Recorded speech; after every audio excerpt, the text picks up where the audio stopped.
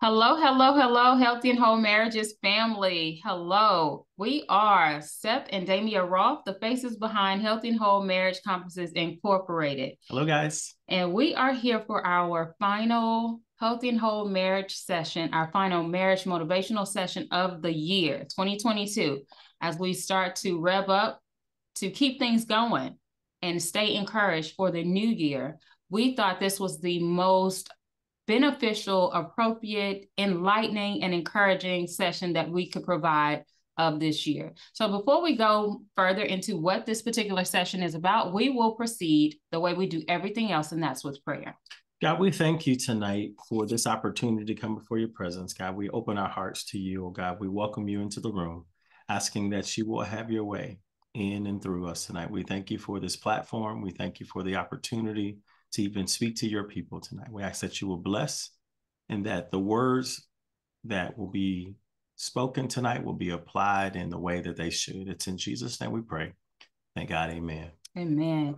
Okay, y'all, I am so excited about this session, but before we get started with that, if this is your first time here, as I mentioned, we're Seth and Damia Roth, the faces behind Healthy and Whole Marriage Conferences Incorporated. That just shows you I'm excited about our presenter on this evening. But what we are about, it's a Christian-based organization focused on encouraging married couples to have healthy and whole marriages, thereby creating healthy and whole families and cultivating healthy and whole communities. We want your marriage to win, and we know that God does too, because that's what he created, and he designed our marriages to win. We provide monthly motivational sessions, which is what you're here for this evening. And we provide other means of encouragement through our different platforms on Facebook and Instagram, but also an annual Healthy and Whole Marriage Conference at the end of June. So stay tuned. Visit us on healthyandwholemarriages.com, where you will be abreast, subscribe so that you can stay abreast of all the great things that we have to offer. Like our presenter on this evening, I'm really excited. God put her on my heart a long time ago. And I just knew this had to be him because we met by happenstance. And the way that we met, it was through reading an encouraging book. We were actually a part of a book club. And it just so happened that everything, you can look back and see that God's hand was on it. So I'm privileged to have met Ariane Hayes. I'm privileged to even have her with us at this time. And guys, y'all are going to be so blessed and encouraged from her time with us. Before I get too excited, let me read to you her bio so that you all will know why I'm excited. And then you can just hear more about what she has to offer. She's a multifaceted woman of God who believes in the power of prayer to transform and empower kingdom citizens. Her community mainly consists of women. However, men are touched by her ministry as well. While Ariane has been ordained as both pastor and prophetess, she fully depends on and yields to the Holy Spirit while teaching, preaching, and ministering. Her aim is to bring a fresh anointing of the Holy Spirit and be obedient to what he desires to do in each atmosphere he sends her to. She is the founder of Circle of Sisters. Y'all join it, Facebook group. Make sure you get into it. A woman's ministry through her church where she co-pastors. She's also a missionary, that travels nationally and internationally to pray, preach, and support the work of the local church. She's been to Pakistan, West Africa, which y'all will hear about more, and hope to be released to go to South Africa this year, along with nationwide women's events in states, such as her hometown, St. Louis, Missouri. Ariane is a healthcare professor by trade and has stood beside her late husband, Bishop Gaston. I don't want to mispronounce his name. Quadjo, that's what I thought, as a co-pastor at House of Prayer for All Nations from 2013 until he was promoted to heaven in 2021. She's a mother of 4, a sister, a daughter, and a mentor to many. Her latest accomplishment is being Gigi to Amaya Jade, born in February of this year, and she brings her so much joy. She currently serves as Emboldened Media Group, or a part of the Emboldened Media Group, Entrusted Women Ministries, and Godly Perspectives. She loves to read, write, and edit in her free time, And tonight she is extending some of that free time to share with us her testimony. I present to you guys a blessing, and that is Ariane Hayes. Hello, thank you, and welcome, girl. Hello, thank you so much for having me. It is such an honor and a privilege that God chooses to use us, broken pieces. That's what I'll say. So thank you so much for the invitation. I appreciate it. I don't take it lightly. And I just thank you for having such a peaceful atmosphere, but also for building, help to build marriages. I think God is well pleased with this ministry. So thank you. I lost your volume. Can you Thank you. I truly appreciate that. Didn't even know I was off the volume part. So let's just go ahead and get straight into what you have to share with us on this evening. But before getting into the crux and the meat, if you will, of your particular testimony, can you give us a little bit more of your background story and tell us how you met your husband? Wonderful. That is such a great question. And I just like to also welcome everyone who's on the platform tonight. I see someone joining in, and also everyone who will watch the replay. I just want to welcome you from Seattle. I always send my love from Seattle, Washington. So I wanted to start with that. So my journey of becoming a wife, it really entailed a season of me committing myself to Christ completely, surrendering to the plan that the Lord had for my life. What I didn't know is when I yielded and I said, God, I want to take my hands off of everything in my life and let you be the builder of my life. In that surrender, I never knew that I was going to meet someone on a mission trip. That was part of God's plan. But because I surrendered myself in an atmosphere of really praying and serving my church, and I mean really serving my church. I was a single mom, and I had committed myself to celibacy, and I committed myself to my children, and I committed myself to my local church. And I started with cleaning. My family and I would go on Saturdays and we would clean the church. And I started with serving in children's ministry because I had young children. And soon thereafter, the elders of the church asked me to go on a mission trip with them. What they did not know that in my prayer time, the Wednesday before our Saturday prayer meeting, the Lord interrupted my prayer time in one of the only ways that I have heard his audible voice that I can remember. And he told me very simply, you will go to Africa this year and you will find love. And I was like, okay, the Lord just told me that. But what I didn't know is that the following Saturday that the elders of the church would verify and confirm that I was going on the missions group with them to Africa that summer. So with that, of course, the preparation really was for the ministry. I tucked, in the back of my brain what God had said. And I know that God speaks to me. However, I understand that sometimes it could be in a parable, that sometimes it could be, he says something and it comes to pass years later. So I was excited about what he had said, but the forefront of the assignment was to go to minister to West Africa. So I went to minister to West Africa the very first time that I preached the gospel. It was in 2007. I'll never forget it.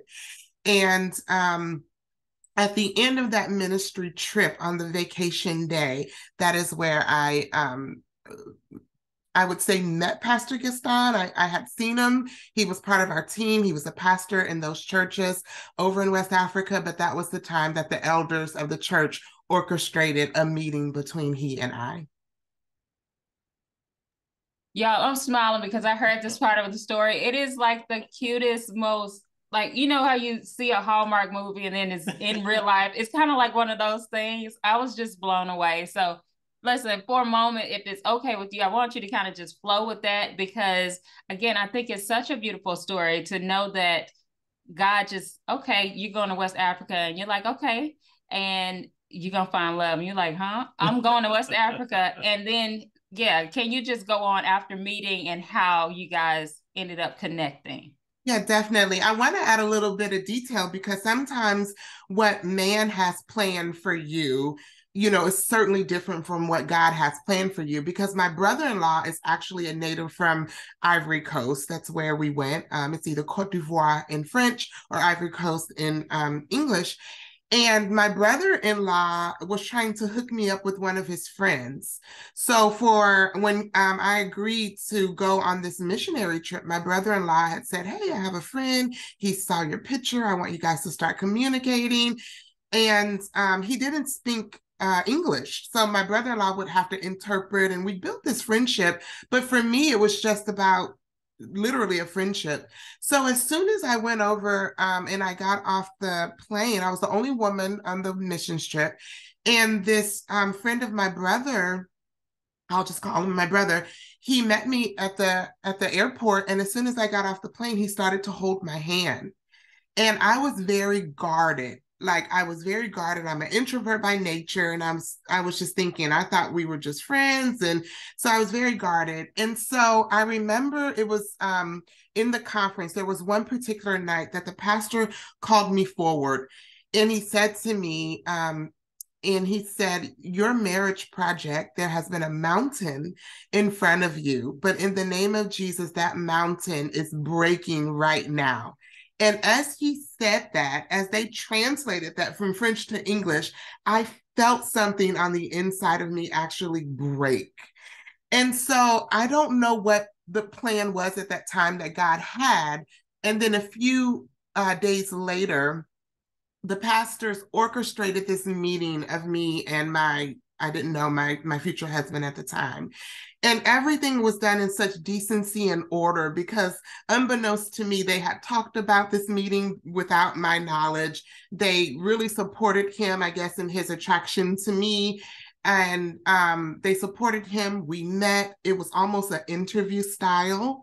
As he, asked me many questions about, what did my future look like for my marriage project? That's really a term, marriage project. What if the Lord wanted me to marry a man of God rather than a businessman, et cetera, et cetera. So I still wasn't in the know about what this interview was about, because as a missionary, you're interviewed everywhere, the radio station, the news station, you go to different churches.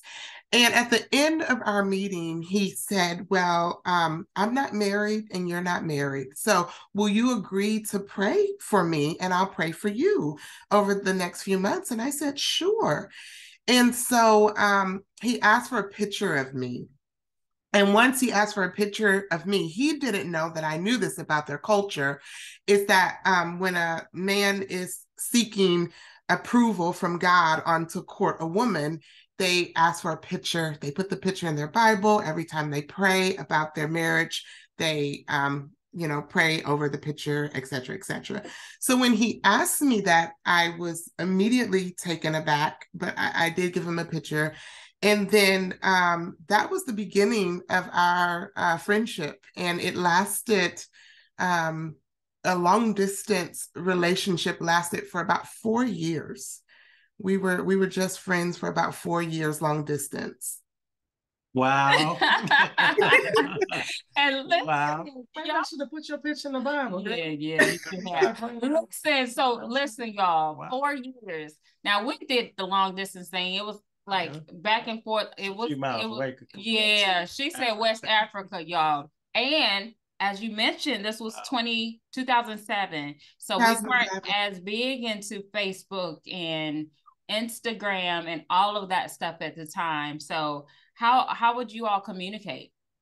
We had to be very intentional because number one, the time difference is about 7 or 8 hours, depending upon daylight savings. We were not with the social media, so it was a lot of buying calling cards on my end, call credits on his end. We emailed each other almost every day. He would have to go to an internet cafe and pay for time on the internet. And immediately, once I knew that God was in the midst of it. As a single mom, I also wanted him to build a relationship with my children once I said yes to the engagement, because I felt that that was really, really important. After my pastors guided us through whether or not this was something that we felt was a God relationship, and we got the permission to continue to establish the relationship, it was important for me, for my children, to start to build a relationship with him. So not only was he emailing me, he would email the children, and there was 1 hour a week, I think, we would talk on the telephone. And so it was really intentional, and we had journals. I would visit missions every year. I continued my missions. And so we would exchange journals. So maybe when we couldn't talk with each other, maybe we'd journal some thoughts. And then once a year when we would see each other, we just exchange the journals and then continue the conversation and swap them every time we would get together. So. And was that for 4 years? You all did the journal swapping? Yes, the journals was for 4 years.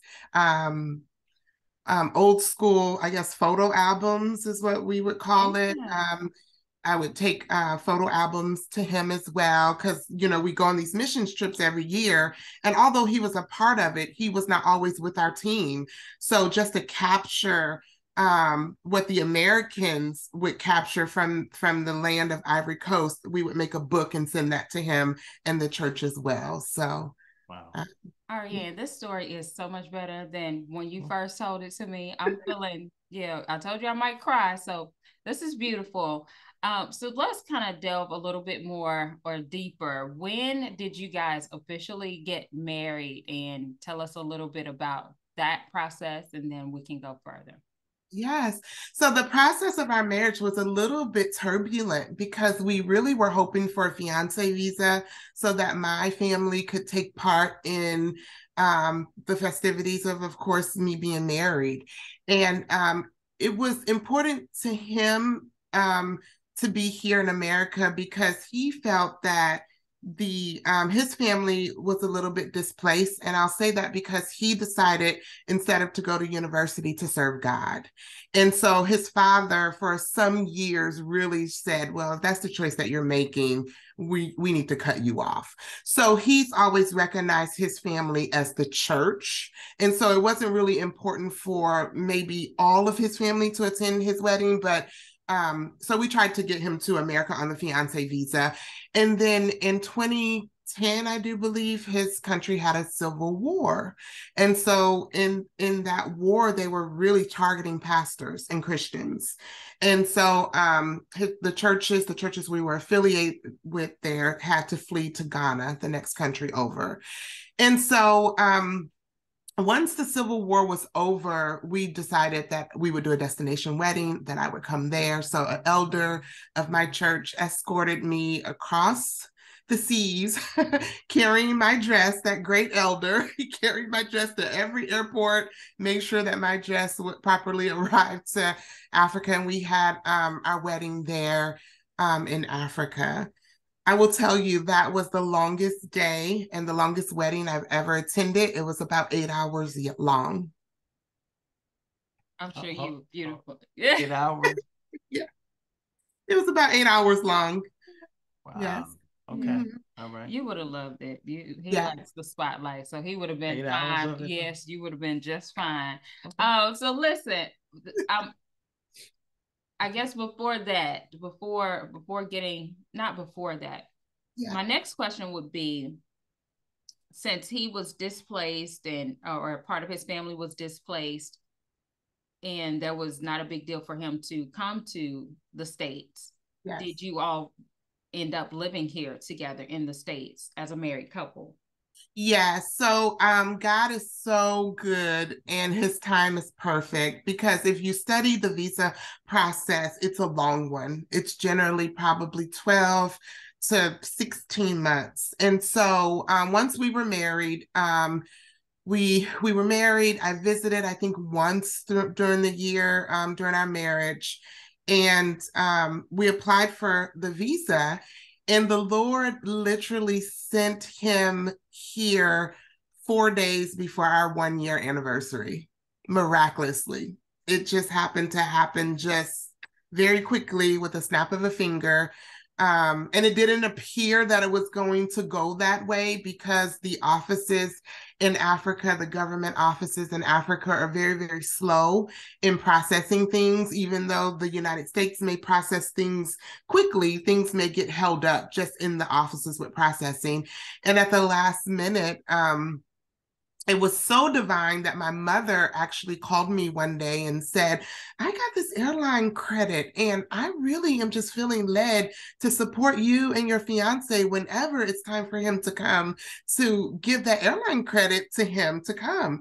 And she was led to do that. And literally a week later, he got his visa and we were able to get him on the plane the same day he received his visa. So we were married in 2011 in December, and he came December 2012, just 4 days before our 1-year anniversary. Okay, so that whole first year, you guys were not together. You were still long distance couple. Still long distance, yes. My glory. And technology had advanced, so we were Skyping by that time. Okay, wow. Mm-hmm. So you said that, actually I read in your bio that God called him in 2021. So 2011, you guys were probably married about 10 years, or had you? Yes, we were going to celebrate our 10-year anniversary December 2021. And God is so amazing because in 2020, we were about to celebrate our wedding anniversary. And I remember my husband was like, our 10-year anniversary, we're just going to do it big. And he's like, we're going to get new rings and we're going to just have this grand celebration. Even he wanted to go back to Africa to have the celebration. And a few weeks before our wedding anniversary that year, we would do date night every Sunday evening. He said, he's like, let's go to the mall. And I said, I don't like going to the mall. I'm probably the only woman that does not enjoy going to the mall. I don't enjoy shopping per se. So he said, I'm really feeling that we need to exchange our rings. He said, I was thinking our 10-year anniversary, but I'm really feeling that we need to do it now. And so we did exchange rings our 9th year anniversary and did not wait for the 10th year anniversary. So yeah. Now, if it's okay with you, can you tell us how he transition? And I think you called, I was trying to remember the term you used, promoted graduated to heaven. How did that take place? Yes. So the Lord moved us. We're in the Seattle area now. And we lived in a town called Bellingham, which is about 30 minutes from the Canadian border. And I lived there for 20 years. And my husband lived there most of the time he was in the States. And we went to a conference in 2019. And the Lord just spoke simply to me and said, in 0 to 6 months, everything will be new. And we prayed into that and we fasted into that. And fast forward to the date, 6 months later, we bought a new home in the Seattle area, a second home in a pandemic. Only God can do. Only God can do. And so when we moved here, the church, we really didn't know how God was moving us in ministry, because in Bellingham, most of the churches shut their doors, go online. It's COVID, right? My husband has started to open the church up to a few selective, like you sign up, you come at this time. But when the Lord moved us, we just said, well, I don't think we can really take for granted and assume that we know how God wants us to move in the Seattle area. So ultimately, he wanted to take a time of prayer and fasting. And in his culture and what he was accustomed to, that prayer and fasting can be 2 months. It literally shut in praying and fasting. And he really didn't want to leave a burden in the household. And so he asked me to search nationwide to see if there were any prayer camps, any facilities that would accommodate pastors where they could pray. And I did a search, and the most that I could find was like 2 weeks. You know, we can accommodate you for 2 weeks, or of course, you can come to our property and set up a tent. And I said, this African man does not know how to pitch a tent, and he probably wouldn't feel comfortable living in a tent for 2 months. And so we decided that he could go back to his home country. There wouldn't be a deficit of finances, because I said, well, you could go to a hotel. And he says, no, I'm going to step away from working for a few months so I can hear from God. I also don't want to burden the finances with also me being in a hotel for 2 months. It's just not sustainable. So he decided to go back to his home country and to lock himself and to pray. And so, unfortunately, when his pastor friends found out he was in the area, of course, the invitations start to come to my church and preach here, come to my church on this all-night prayer night. And he started to go outside and to minister. And about 2 months into it, he was almost on his way home, he contracted COVID. And unfortunately, the hospital systems in that nation, coupled with him maybe thinking he had malaria instead of COVID, it was just really hard on his system. And he was sick for about 3 weeks and never did recover. And he passed away very suddenly, very, very suddenly, and unexpectedly.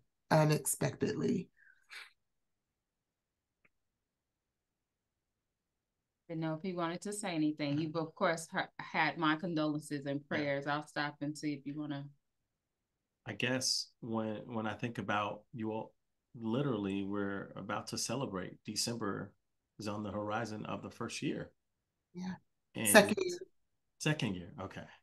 And it's just amazing how you sit here with such grace and you're able to tell this story with such conviction.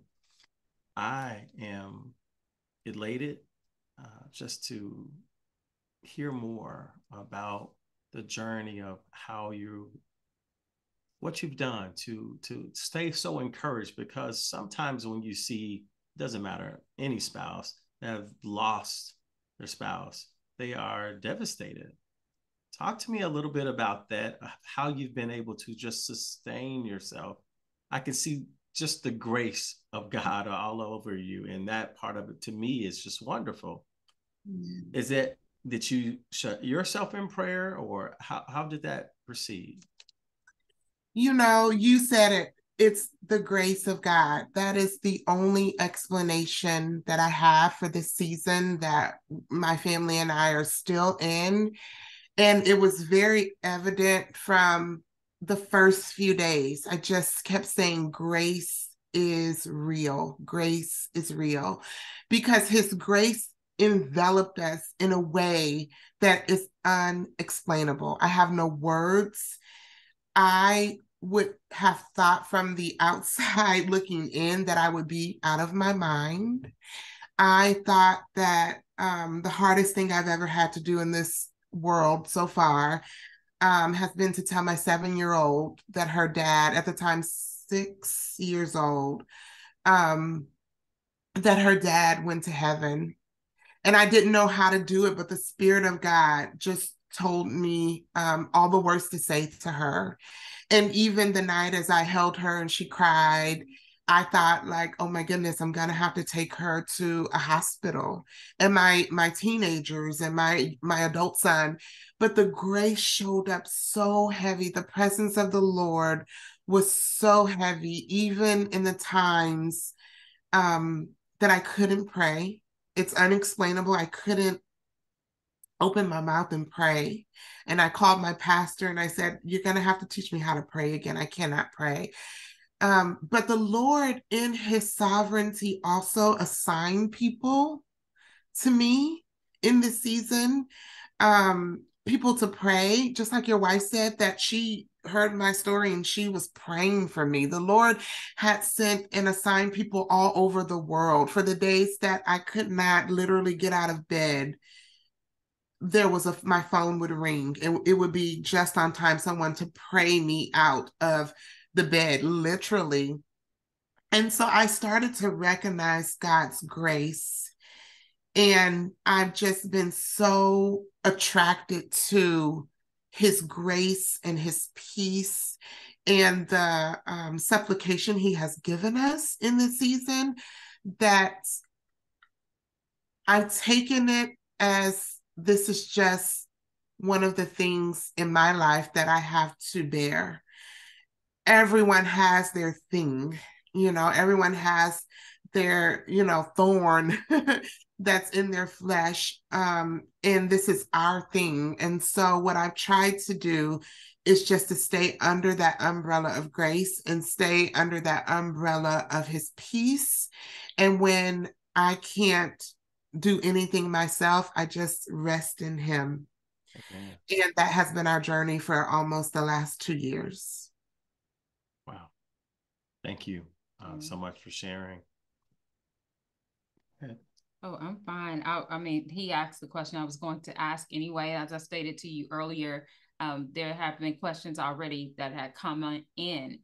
People were posing for you to answer, and just insight and encouragement. So I can go down that list of questions as well in just a few. But I do want you guys to know that if there's a question on your heart, your mind, Ariane is open to listening to those questions, and you can drop those in the chat box and we will get those answered for you.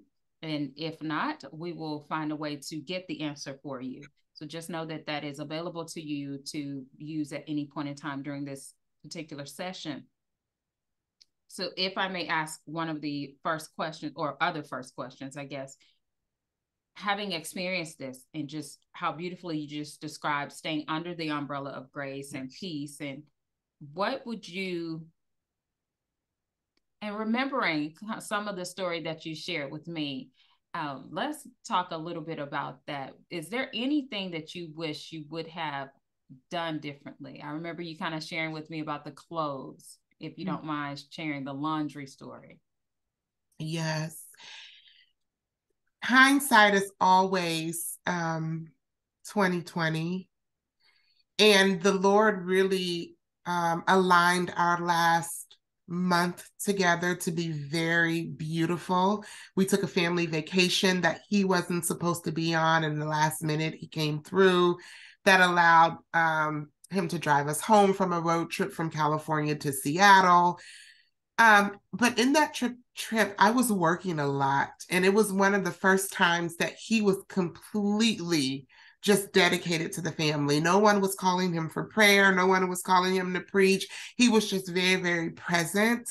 And now I look back and I said, but I wasn't present in that moment. Like, he spent a lot of time with the children, and I was working and doing all the things that I was normally doing, overextending myself. And really, that's one of the things when I look back, I say that, and I make room now to really have my family time protected, to really protect it, and to really encourage that we all protect it together. The teenagers, like, okay, get off of the phones, or, stop checking the emails from, the adults, or let's just be present with each other, enjoying each other. Because sometimes I think as families in this day and age, it's really easy to take that time and space for granted.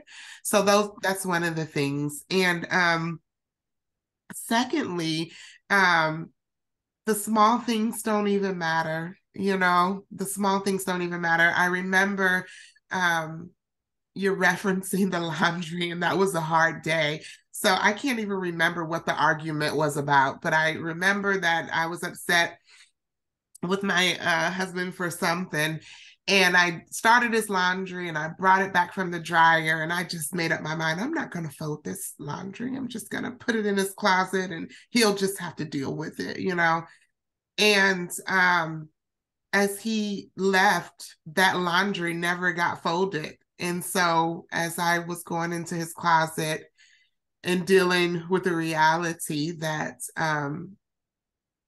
or the shock of, I'm never going to see him again.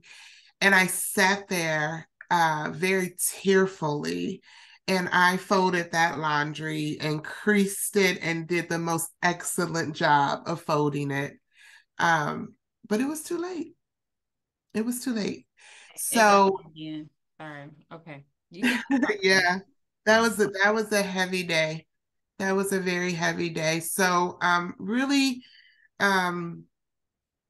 understanding that the small stuff really doesn't matter, and that marriage is all about us coming into agreement for the vision. And that's a whole nother revelation that the Lord has given me most recently. But really, when you look at the Bible, you will see that even the Lord used a widow to help the prophet. The Lord used the widow to provide. The Bible says provision. And when you break down that word provision, you look at the vision already being there, and that is the role of the man. In the garden, when God created the man, he gave him his vision, his job description, everything was settled. And then the woman came to be the helper. And that's where the pro comes in, because pro means before. So the woman is there to go before the vision and to make sure that the vision is helped, that the vision is met with all the needs. The woman is skilled and gifted and created to add to that vision. And that power of agreement is so important. And the agreement really needs to always be for the vision. And if the agreement in the marriage is always for the vision, then that yielding and that flexibility that needs to happen, that dance that you learn how to do in marriage, I think that is really pleasing to God, because we have a God who cares about unity. And so I think I better stop right there. That's fine. That's fine. You know, and so I was really blessed to be able to assist my husband.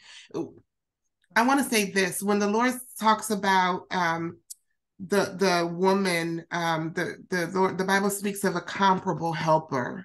That's really important, that comparable helper, because although I never thought that I would be a minister, I never thought that I would be a pastor, I never thought that I would be, doing deliverance ministry, all of the things, the Lord sent my husband a comparable helper. So although I didn't think that that was my vision, but the Lord made sure that I had everything that I needed on the inside of me to stand beside him and be a comparable helper. And so I just take delight of the years that we were together. I learned so much from him, but he always pointed me to the God that was inside of me. So. Okay, so I know this may not really fit you guys. I apologize.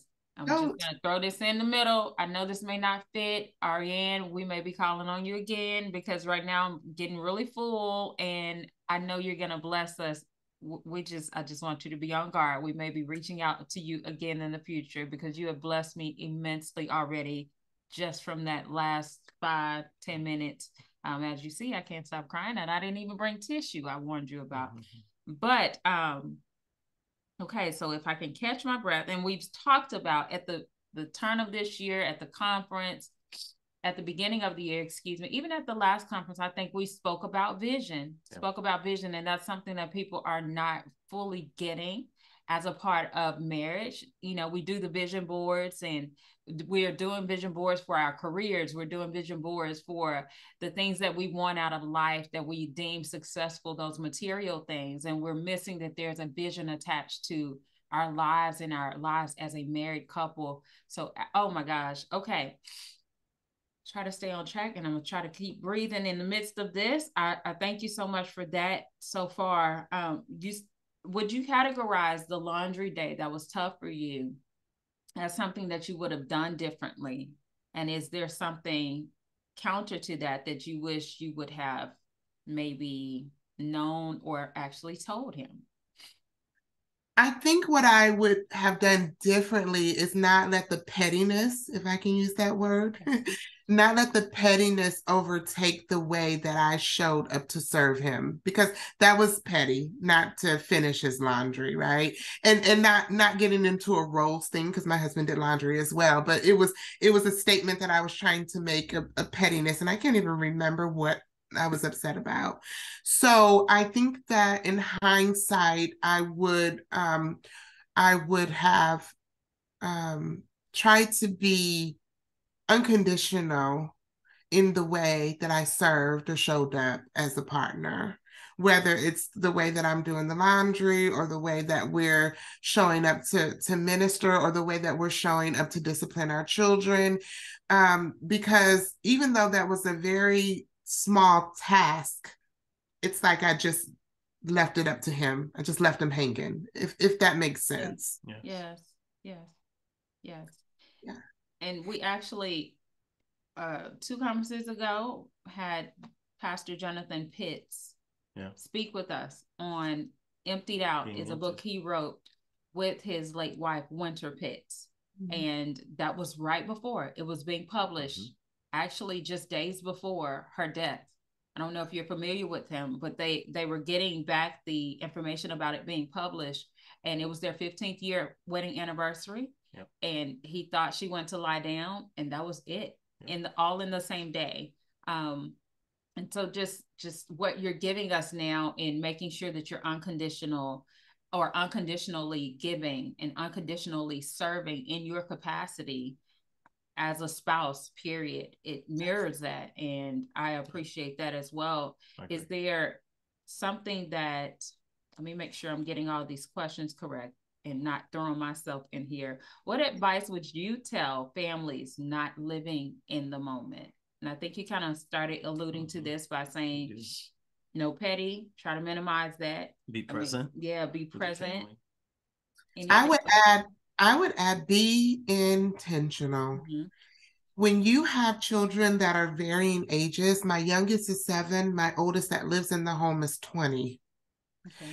We have to be very intentional when we craft out our family time to make sure that everyone is being attended to.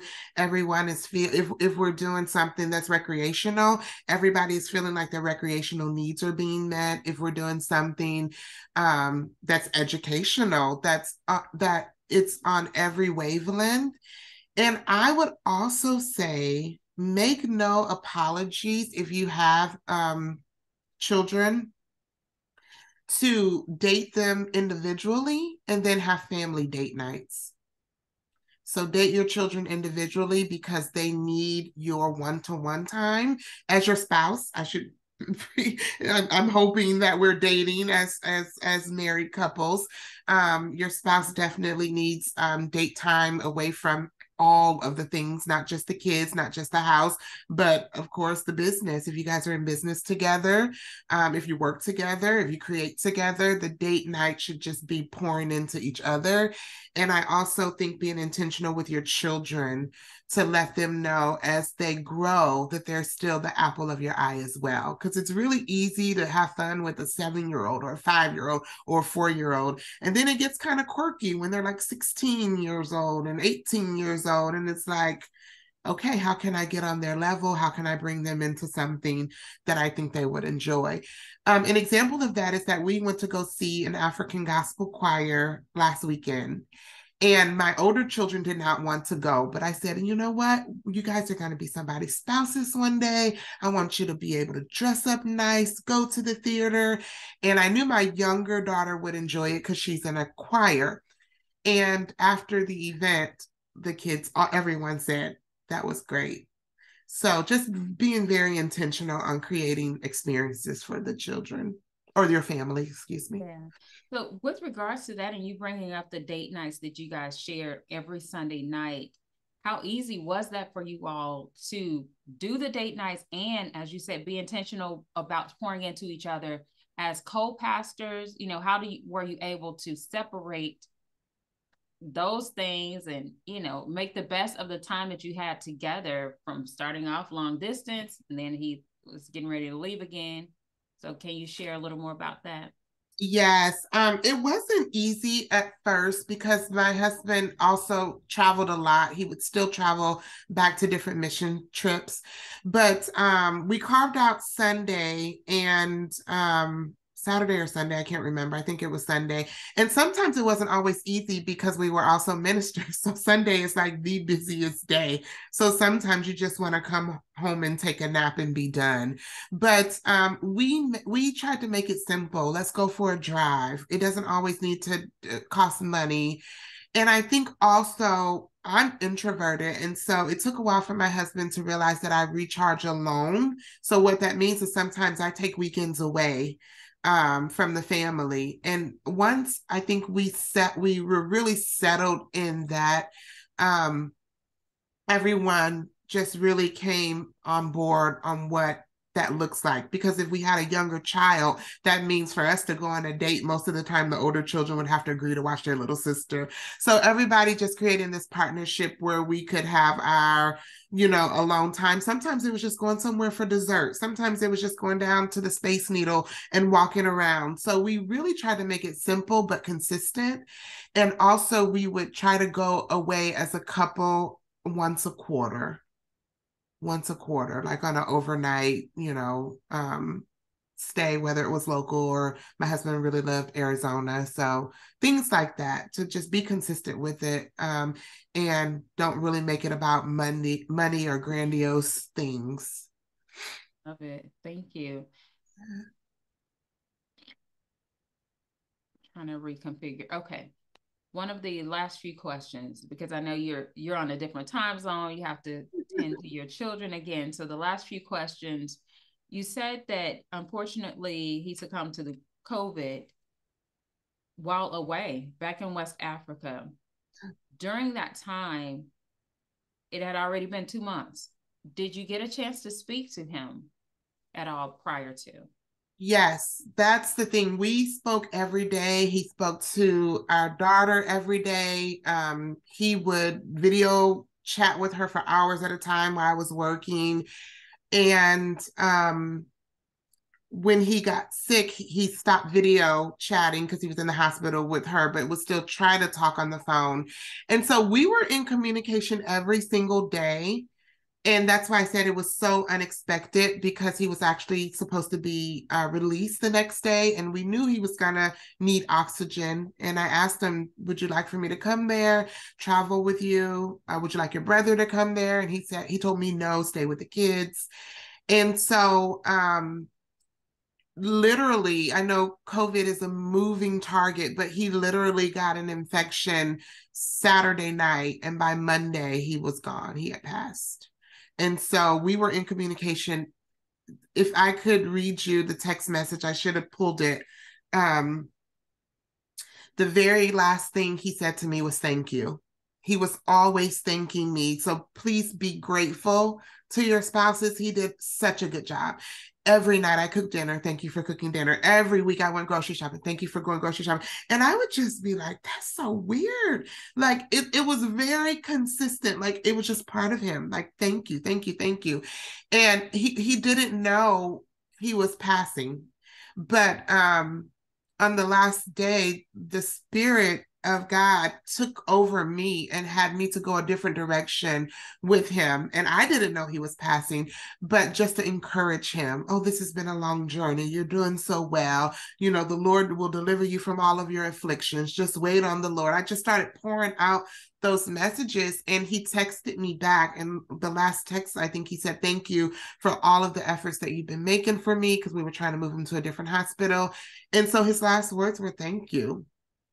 And so that was amazing. That was amazing. And when I look back on it, I was like, wow. I mean, I think we take for granted when we have gems of people that are in our lives, and we get used to just having them there. And sometimes we don't appreciate them as much. So a lot of my reflection these days is I wish I could have said thank you more like he said it. Like, that's not necessarily my personality. I kind of hold my emotions in, but I'm a doer. So learning the love language, I'll end it with that. Learning the love language of your spouse, of your partner, of your children, of the people you work with, learning that love language and being able to show up and give them that appreciation, give them their flowers now. I think that's what I've learned through this journey as well. I think this, wait, I'm sorry. Was there something from you? I have nothing. I feel like Whitney Houston. I have nothing. I have nothing. I have nothing. But I will say, you have encouraged me to be more intentional.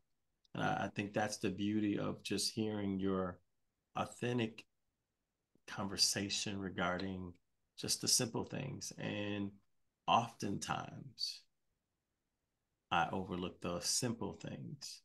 And I think that part of it is so important. You just don't know. So I appreciate you for that. Thank you. With the last thing you said, Ariane, I think these couple questions can go together. And this will probably be our last question unless there's something from someone before we allow her to go back to take care of her beautiful family. Wrong choice of words. Allow her to go back to take care of her beautiful family. You know what I meant. But what do you wish, or is there something you wish someone would have told you, or that you would have known about that entire process and being a young widow, marriage, and it all in its entirety? I'm still navigating the widowhood of things. I think the most challenging part is in the nighttime, in the evening time, because I think for spouses, that's a time where you connect. Once the kids are put to bed, once the emails are done from your business, and couples connect in different ways. Sometimes it's meeting together at the sink to brush your teeth at night, things like that. Sometimes me and my husband in the early morning, we both would pray in the early morning. Like he goes to his room, I go to my room, and he would wave at me in the morning on his way to work, or like I'm half sleeping, do the double, kiss on the cheek like I'm going to work. Those types of things I think I miss because, again, I think the Lord groomed us for a long distance relationship. And so there wasn't a lot of time that I felt disconnected from him, even though he was traveling or even though I was traveling, or there wasn't a lot of time that I was disconnected from him. I just didn't feel that disconnect. But I think the evening hours when the house settles down and I feel like, oh, my duty of being mom for the day is done, and my duty from being the professor is done from the workplace, and then there's just this space that feels kind of empty. That's the place that's still hard. And because we were not at the funeral, sometimes it just feels like he's on this extended missionary trip. And so I have to jolt myself kind of back to like, oh no. So, I mean, there's other small things, like nobody tells you how long you keep a tube of toothpaste when it's just you, those types of things. But I'm still navigating those things. The holidays are coming up. His birthday was in December. Our wedding anniversary is in December. And then the Christmas time. So naturally, that time is a little bit harder, but I don't know. I'm just kind of walking this journey with God. I used to say, and I probably will continue to say that nothing is the same, but that's what grace is for. Yeah. Yeah. I've never been here before. I've never been to this place before, but grace is carrying us along this road. So I'm grateful.